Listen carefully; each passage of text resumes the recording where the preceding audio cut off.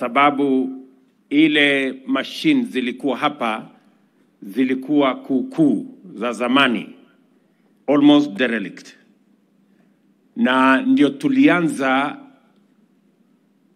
kupanga mambo ya modernization ya KCC. Mimi nafurahi kwamba leo tumetumia kama serikali in the last almost 6-7 years tumetumia karibu shilingi bilioni 2 in the modernization of the facilities of KCC. Na nimefurahi sana kwamba leo nimepata nafasi ya kufika hapa.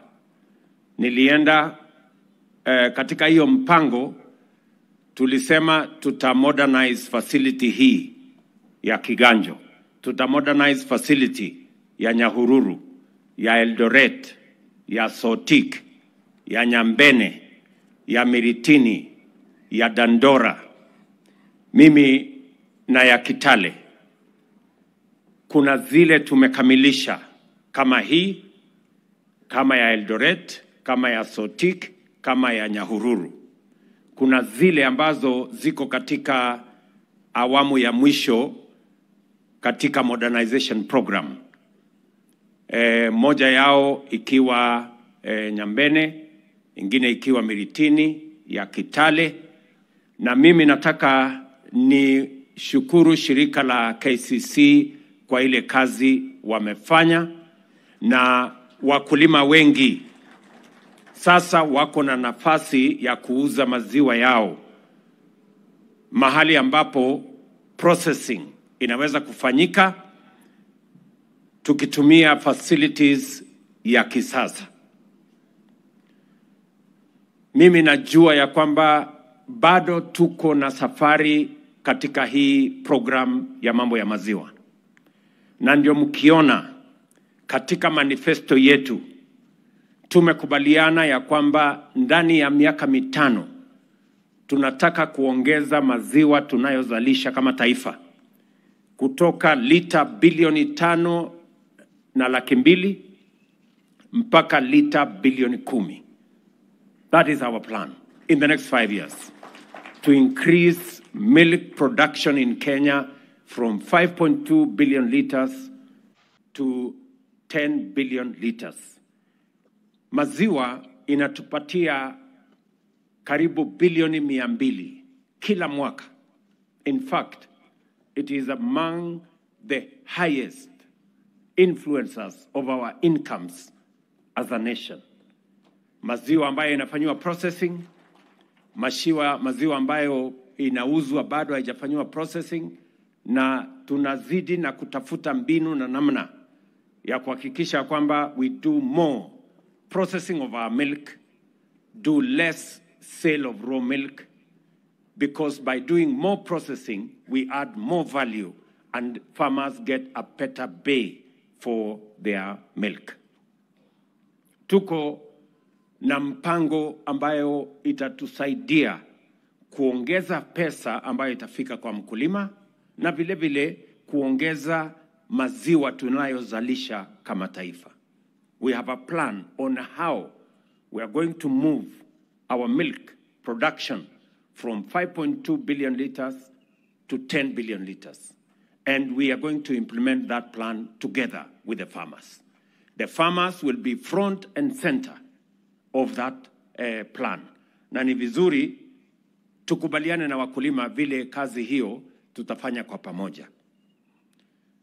Tumekubaliana kwamba mambo ya mbegu ya ile ng'ombe tuko nazo, tumeweka pesa ya kutosha katika mambo ya mambo ya kuhakikisha kwamba tuko na mbegu, and we have put a lot of money in research. Kagri, tumekubaliana na Kagri ya kwamba number 1, tunataka kuhakikisha ya kwamba mbegu zinazopatikana Kenya ni mbegu ambayo itatusaidia kupata ng'ombe za nyama na ng'ombe za maziwa. Na tumekubaliana vile vile ya kwamba bei ambayo tunalipisha wakulima wapate mbegu itoke shilingi karibu 5,000 tunataka ikuje shilingi 500 hapo 200, na tumekubaliana. Na mimi nataka niambie wizara ambayo inahusika to continuously monitor to make sure that we have the right seeds, we have the right breed of our cattle, because it is a very big influencer of the drive against poverty in our country. That is our intervention number 1. Intervention number 2 is this modernization program. Mambo ya processing, kama tunatumia factory ya zamani, ile efficiency ya kuhakikisha kwamba tuna process milk na pesa nyingi haipotei kwa mambo ya processing, modernization is going to be very important. Mimi nataka niutangazie wakulima ya kwamba for the next 3 years, and I'm happy the chair of the budget committee is sitting here, for the next 3 years, we are going to spend 3 billion shillings in the modernization program of our KCC facilities. Tumekubaliana tutakamilisha Kitale. Tutakamilisha tayari katika budget ama supplementary budget tuliyopitisha before this main budget. Tulipatia KCC shilingi milioni 700 so that we can complete the facility in Nyambene. We can complete the facility in Kitale under the new program. Tunataka kukamilisha Kitale, tunataka kubadilisha Eldoret iwe instant milk ambayo inaweza kutumika mara moja. Tunataka kuweka facility ya processing hapa Runyenjes, kwa sababu pale Runyenjes bado iko na matatizo. We have a factory lakini haina vifaa ya kutosha. Tutakamilisha ya Nyambene, tutakamilisha ya Meritini, na tunataka kuweka kiwanda mpya Narok, kwa sababu wakulima wa Narok wanahangaika na maziwa yao, especially kina mama, kwa sababu kina mama wengi ndio wanashughulika Kajiado na Narok katika mambo ya maziwa. So my instructions to KCC Waziri is that part of the program in the modernization is to have a plant in Narok, because many farmers in Narok maziwa yao inapotea. So modernization is going to be our other program to make sure that when farmers produce milk, as a government, we have a program on how that milk is going to be turned into money, and that money should go to the farmers. Namba ya 3, tuko na mpango ambayo tumefanya ya milk coolers. Matatizo mingi ya wakulima, nilikuwa jana Mkuruweni. Wakulima wengi wanahangaika na maziwa barabarani, kwa sababu ile process ya kufikisha maziwa mahali ambapo inaweza kuanza kushughulikiwa na mambo ya processing inachukua muda mrefu. Na ikichukua muda mrefu, maziwa ile inashuka, quality yake inakuja chini, kwa sababu milk is a very perishable product.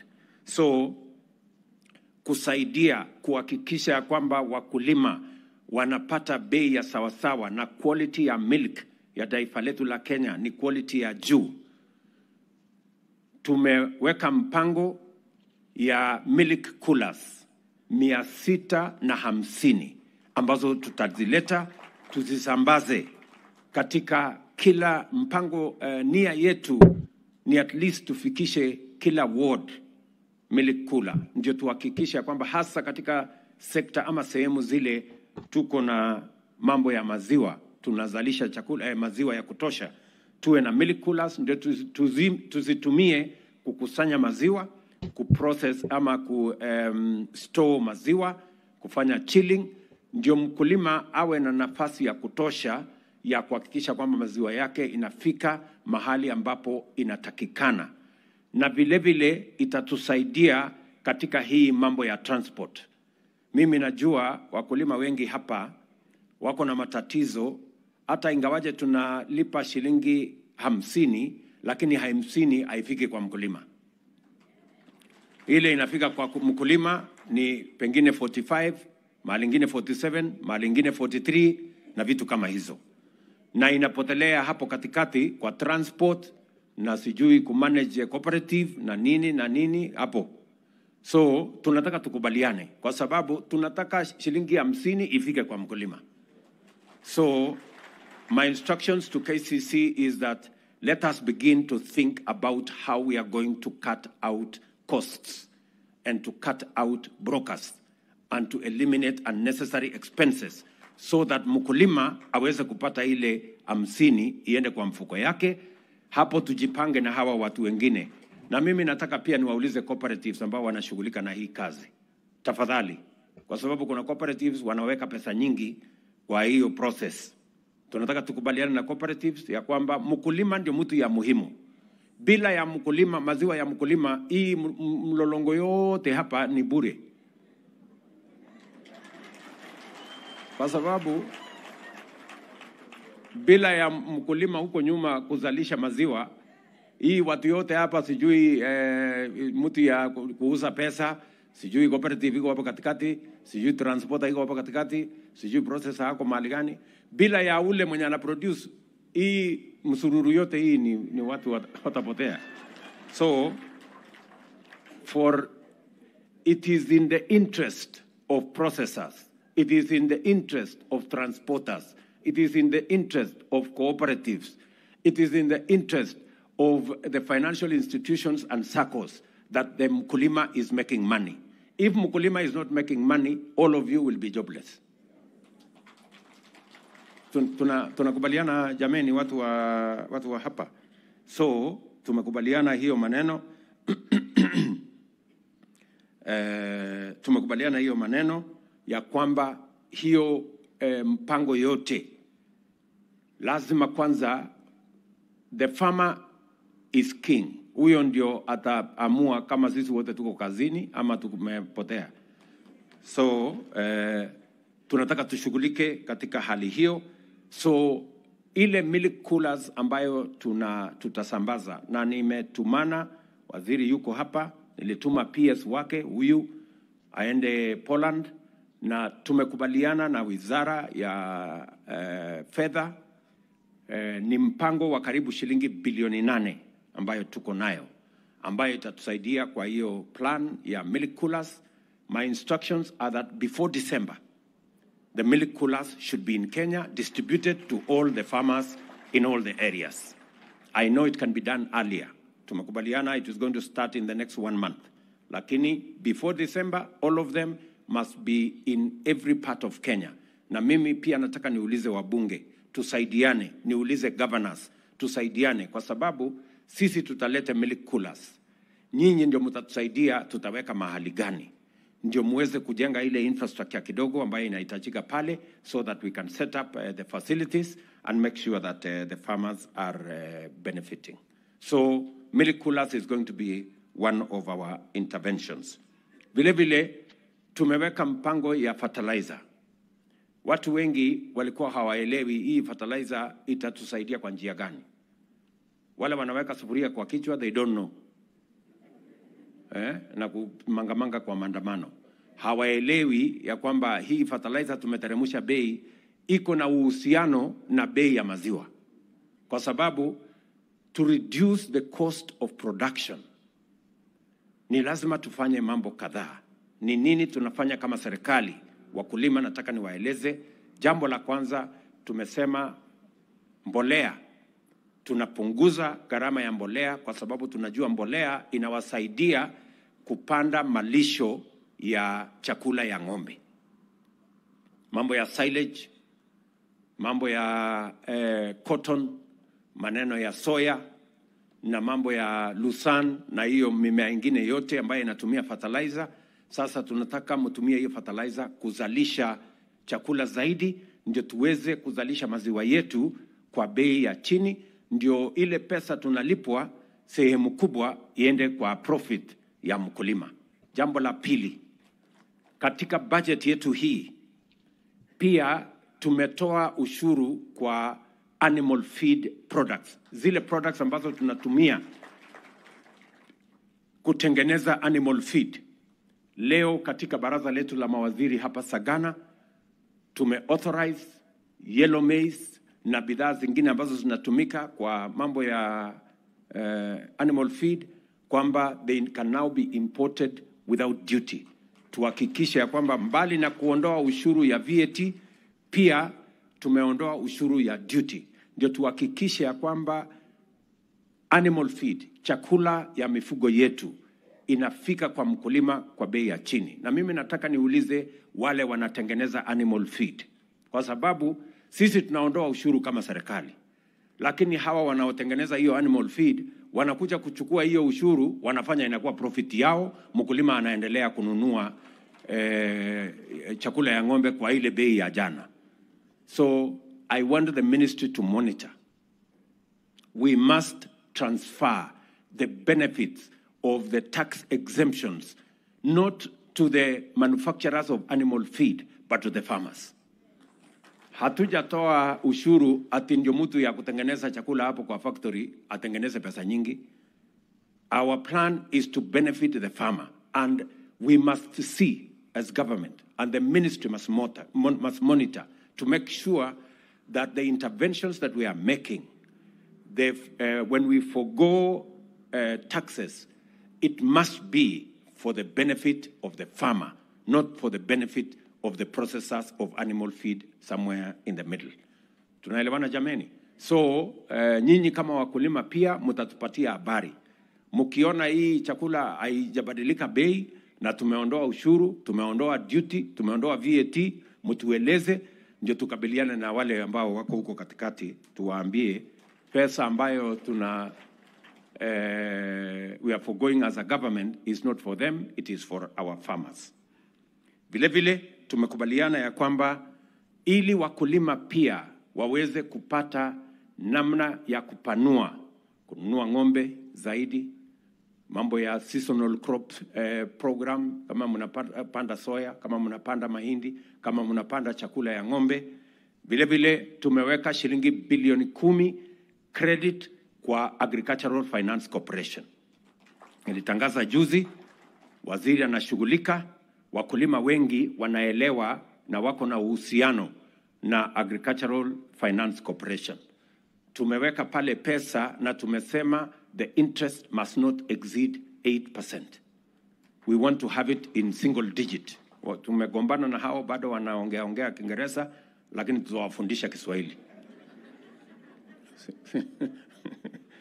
Si ndio? Ndio lugha ya kueleweka na wananchi wengi. So tutashughulika na hawa, tuhakikishe ya kwamba access to credit is a critical component of making sure that we reduce the cost of production. Kwa sababu tunataka on one side tuki-improve prices, pia huku chini tuna lower the costs of production so that we can have more benefit to our farmers. Vile vile mimi nataka niupongeze wakulima. Wakulima wetu na product ambayo mnazalisha is of such a quality that we have access to the American market. Najua kule Marekani ni watu ambao wanachunguza mambo mengi, phytosanitary hii, sijui nini ile, quality hii, quality ile, but I can proudly say that our products meet the highest standards of quality anywhere in the world.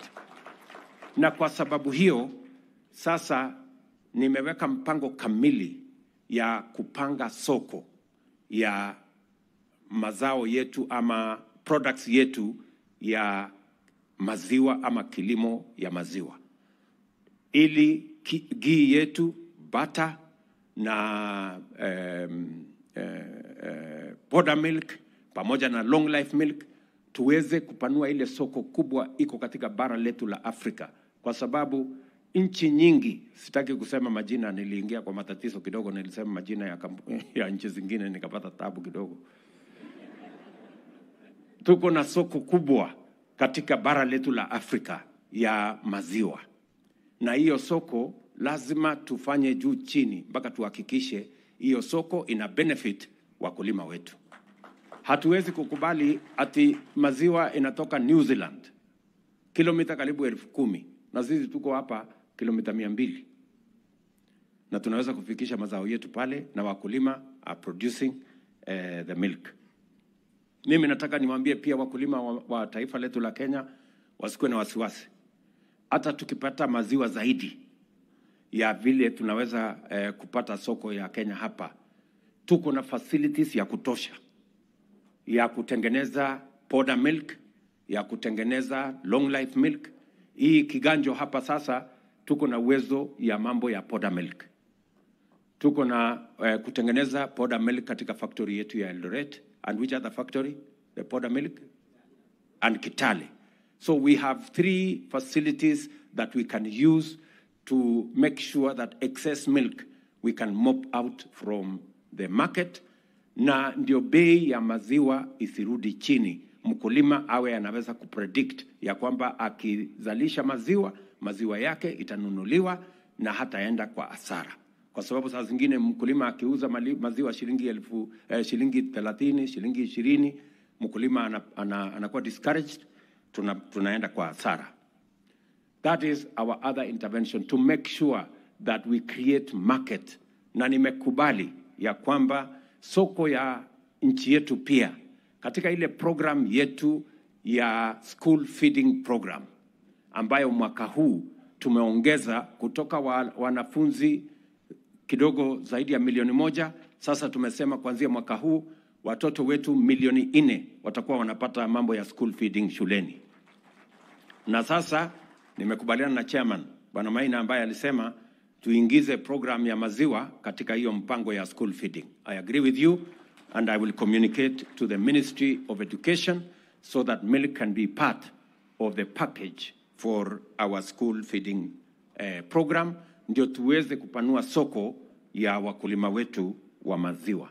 Nataka vile niwahakikishie, tukiwa tunatafuta soko ya kitaifa na tunatafuta soko ya kimataifa, pia tutahakikisha ya kwamba watu ambao wanatafuta kutengeneza pesa ya haraka kwenda kutuletea sijui powder milk kutoka sijui nchi gani, alafu wanaingiza ukora huko ndani, wanalete hapa, tunaenda hasara, wanakuja wanacompete na maziwa ya wakulima wetu.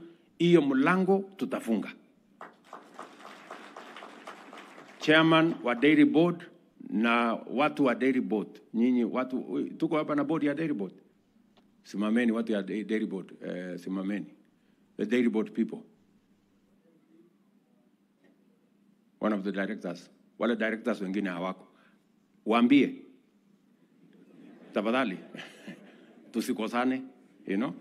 Kazi ya Dairy Board ni kuchunga haki ya mkulima, sio kuchunga haki ya processors. That is not their business. Their business is to make sure that our farmers are not undermined. Our local production is not undermined. Iyo poda tunaona inatolewa kwa nchi zingine kupitia milango na madirisha ya nyuma. Iyo madirisha yote ifungwe na iyo milango yote ifungwe, ndio wakulima hawa wapate nafuu, tuweze kuendelea.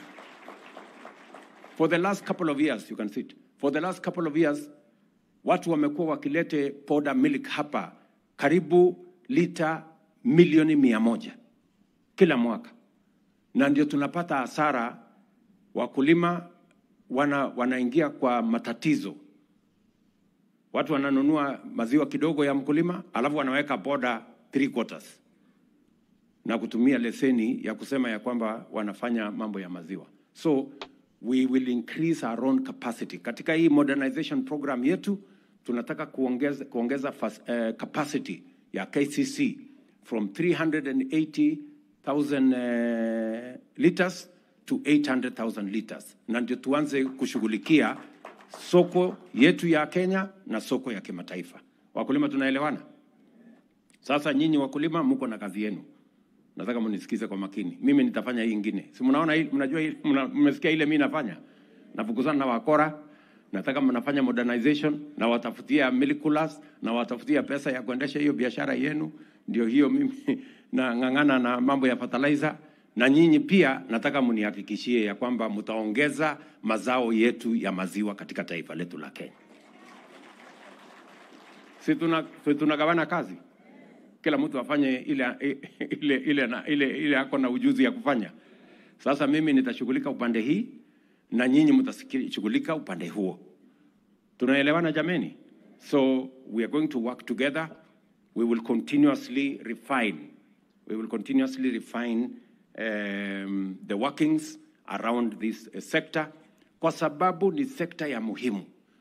Inatupatia ajira, inatupatia utajiri, na inawezesha watu wengi. Watu ambao wako katika hii sekta ni zaidi ya watu milioni 3. Pesa ambayo tunapata kwa hii sekta wakulima ni karibu shilingi bilioni 200 kila mwaka. Hiyo ni pesa nyingi na ni sehemu ambayo ni ya muhimu katika uchumi wa taifa letu la Kenya. Waziri ananiambia ya kwamba mambo mmekuwa mkituuliza, mnataka ile sixth semen, kwa sababu unajua mkulima wa maziwa akipata ndama ya ndume ni hasara kubwa sana, si ndio? Wewe unatafuta ng'ombe ambaye atakuzalia ng'ombe ya kumkamua kesho. Ukipata ndume unapata hasara. So tumeweka mpango ya sex milk, ndio ng'ombe yako sex semen, ndio ng'ombe yako akizaa anazaa mwenye atakupatia maziwa 2 years down the road. So tunajua bei yake imekuwa, how much has been the price of sex semen? From imekuwa bei ya karibu shilingi 6,500 mpaka 8,000. Nimeambia waziri tulete kwanza mpaka 3,000 hapo tupange na hapo. Let us cut it down by half. Tuanze hapo. Nyinyi mtajipanga na hapo. Alafu mkiendelea na muongee maneno yenu, nikiona mnajipanga vizuri nitaona vile nitafanya. Si ndio? Sisi tumekubaliana tunagawana hii kazi. So mimi nataka niseme hivyo, na nishukuru ya kwamba tuko na wabunge wetu ndio watusaidie kusukuma maneno kule bunge. Kwa sababu unajua tuko na watu wengi, sijui ni kwa kutojua ama sijui ni kwa mpango ya mabrokers, wanapinga mambo. Imagine ati hii maneno tumesema hapa ya coolers ya maziwa ya wakulima, ya kuweka pesa AFC, ya kupanga mambo ya fertilizer, ya kupanga mambo ya feed. Tumeondoa ushuru kwa feed. Ati kuna mtu anapinga. Si watu ni wazimu? Ama namna gani? Unapinga nini? Alafu unaenda unatufanyia maandamano, unaharibu mali ya watu. Hiyo mchezo tumesema hatutaki. Ama namna gani wakulima? Si ndio? Tunataka tushirikiane, tupange vile Kenya itapiga hatua ya kwenda mbele, tujenge mali, tujenge utajiri, tuondoe umaskini, na hii ndio barabara. Kila mtu achangie sehemu ambayo anaweza. Bwana chairman wa budget, umesikia ile maneno nimesema. Sawa? Usikose, so enda ujipange na hapo. Na leader of majority anasikia hapo. Yeah? So tutashirikiana namna hiyo, tupange hiyo budget, tuhakikisha kwamba wakulima wetu wanashughulikiwa, na mimi nataka niwahakikishie hii Kenya tutaibadilisha. Na tutaibadilisha kwa mpango kama hii, na bidii ya wakulima, na mpango ya serikali ya kuhakikisha kwamba we are synergized, we are working together towards the same goal. Tusaidie wakulima, ndio wakulima wajenge uchumi wetu wa Kenya. Na mimi nataka niwapongeze wakulima wa ngamia, wafugaji wa ngamia. Leo hapa tumeanzisha sasa, kuna coordination. Maziwa ya ngamia ambayo imekuwa ikipotea huko katikati, na watu wengi by the way wanatafuta hii maziwa ya ngamia. So wakulima wafugaji wanaguyo na jeshi yako ya kutoka ya kwenda mpaka Northern Kenya huko, jipange. Na hiyo milk coolers, waziri mpange pia hawa watu wa ngamia wapate hiyo milk coolers, ndio tulete maziwa ya ngamia tuweze pia kutumia kuendesha uchumi wa taifa letu la Kenya. Wakulima, mimi nimefurahi sana kuwa kati yenu. Na nataka niwahakikishie ya kwamba tutafanya bidii, kwa sababu hii ni sekta ya muhimu. Mkisoma katika manifesto yetu, tumesema ya kwamba sekta rahisi sana kubadilisha na kuboresha na kutusaidia kuongeza mapato ni sekta hii ya dairy. Dairy is one of our quickest intervention. Na kuna maneno nitaongea na waziri kuhusu mambo ya breeds zaidi, ndio tuweze kuendesha hii kazi. Na mimi nataka niwashukuru even the other processors. I was in Meru, nilikuwa Meru juzi kwa ile kampuni inaitwa Meru Central. Wanafanya kazi mzuri sana, wanasaidia wakulima na wanawalipa wakulima on time, na wanashughulika na hiyo kazi. Nilikuwa pia Fresha kule Githunguri. They are doing a wonderful job. Na mimi nataka niwaambie tutasaidiana na hizo kampuni zote tuhakikisha kwamba wakulima wetu wote wanashughulikiwa, kwa sababu ni ya muhimu katika kujenga uchumi dhabiti wa taifa letu la Kenya. And this is how we are going to grow our nation.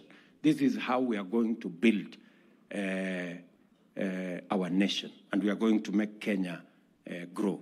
So wakulima, mimi nataka niwashukuru sana. Pongezi kwa ile bidii mnafanya shambani.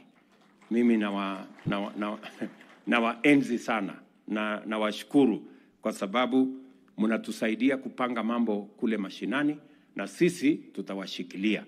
Mimi nataka niwaulize, let us all of us diversify. Mjue ya kwamba you can grow many other products, and we are going to make sure that extension programs between us and the counties. Pia we want to digitize. Tunataka pia tuweke kwa mtandao kwamba mkulima anaweza kutumia simu yake kuona ni nini atafanya ndio maziwa yake iongezeke. Anahitaji kutumia nini, aongeze wapi, apange nini, ndio tuweze kusukumana sote katika barabara hiyo. But we are going to work together with all the leaders and work together with all the counties to make sure that this program succeeds. Sitaki kusema kuzidi hapo. Mimi nimefurahi sana. Asanteni sana, na watakia baraka ya Mungu, na nitakuja hivi karibuni pale Nyahururu tukuje tufungue hiyo na tutaenda Dandora, tutaenda Miritini. I have already issued instructions on what we need to do. Bwana Kilemi, wewe ndio mtu ya cooperatives na waziri wako, pangeni hiyo kazi.